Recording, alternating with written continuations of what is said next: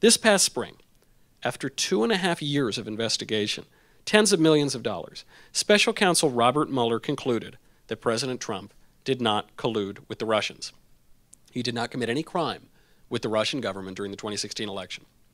Despite years of press coverage to the contrary, the president didn't do it.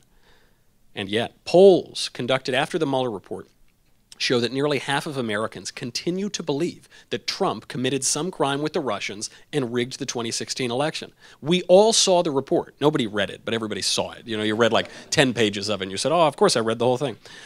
Mueller spent several years and tens of millions of dollars investigating. The president didn't do it, and yet half of Americans think he did. This is not the fault of colleges. This is not the fault of high schools or middle schools or elementary schools. This fault lies with a far more popular instrument of miseducation, and that is the fault of the mainstream media. So many of the falsehoods that pervade our culture today owe their ubiquity to the mainstream media, which brings us to our latest uncomfortable truth. You know, I've tried to do a different uncomfortable truth on every stage of this tour, and tonight's is that the mainstream media really are fake news. The term fake news has a very convoluted history. It began with the comedian Norm Macdonald on Saturday Night Live. He was the first one to popularize fake news. Then, after the 2016 election, the left employed the term as a way of delegitimizing conservative news sources, my news outlet in particular, but other ones as well. Then, immediately, the right appropriated the term, and we used the term to refer to the mainstream media. That completely stuck. Why did it stick? Because the mainstream media are fake news. Take just the example of Russian collusion.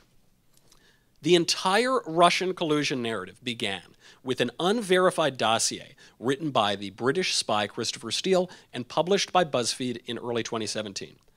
If you didn't read it, you don't need to look too far into it. It included lots of lurid tales of ladies of the night and hotel beds in Moscow. And because this is a family-friendly lecture tour, I will just leave it at that, okay? Suffice it to say, the Steele Dossier provided the basis for the special counsel investigation in the first place. The Steele Dossier was compiled by Fusion GPS. Fusion GPS is an Oppo research firm that was hired by the Hillary Clinton campaign and by the DNC to dig up dirt on Donald Trump.